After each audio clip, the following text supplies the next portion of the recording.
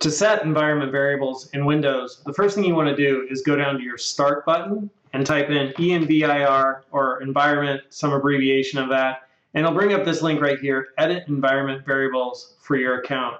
So you could click that, or alternatively, if you don't see this or if you aren't able to find the search box, you could click on the Start button right here and then right-click on Computer, and you could choose Properties. And then once you've chosen that, you choose Advanced System Settings. And then once you've chosen that, you choose Environment Variables. And so two roads that lead to the exact same place. They will bring you right here where you could set environment variables. You have two places you could set environment variables. You could set them right here for the user, or you could set them right here for the entire system. If you set them up here, these environment variables will only be set for your user account when you log into Windows. That means if somebody else is using your computer and they log into Windows, these environment variables won't be set for them because they'll be logged in under a different user account. So if you want to keep your environment variables set only for when you are logged in, set them up here. If you set them down here, they will be accessible to the entire system regardless of who logs in. So you can set them in either place, but that's the difference between setting them right here and right here. Now again, the two environment variables you absolutely need to have to do programming in Go. You need to have the Go root environment variable, and you also have to have the Go path environment variable. And the way you set that is you click New, and you type in the name, and then you give it the path to that location. And the Go path needs to point towards your workspace.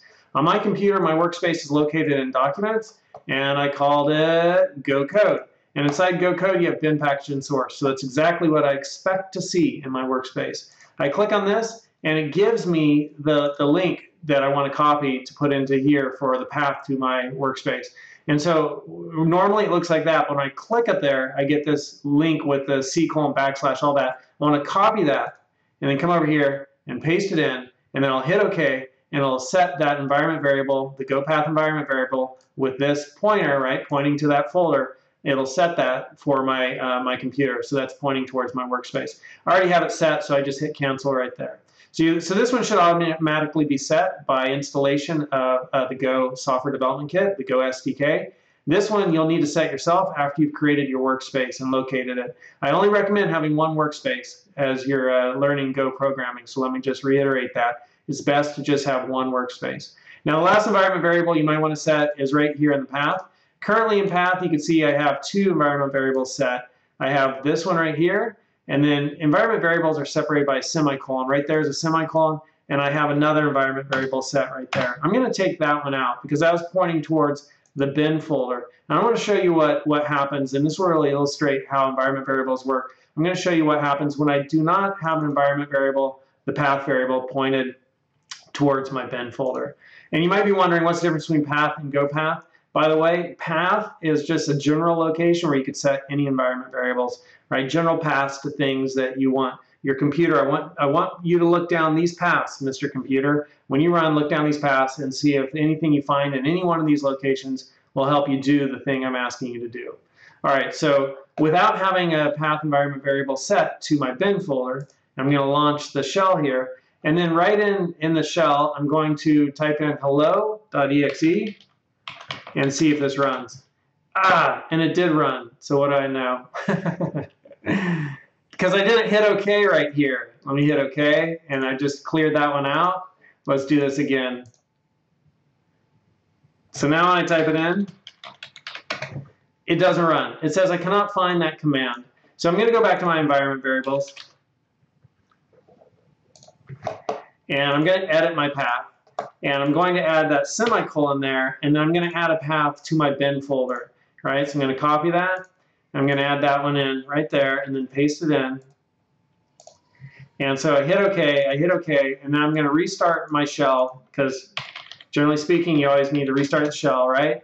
It says, hey, that isn't found. Even though I know I just set that environment variable, when I restart this, it'll reload all those environment variables. It now has a path going to this location. So when I type in hello.exe, the computer's going to be like, okay, where's hello.exe? Where did I go to run that? It'll look down all my path variables, and then it's going to find it, and it'll run it. So that's setting an environment path variable. So just again, the thing that you need to take away from this video is to add environment variables. You go to Start, type in environment, click on well, let me see, I typed it wrong. Click on this link, edit environment variables for your account right there.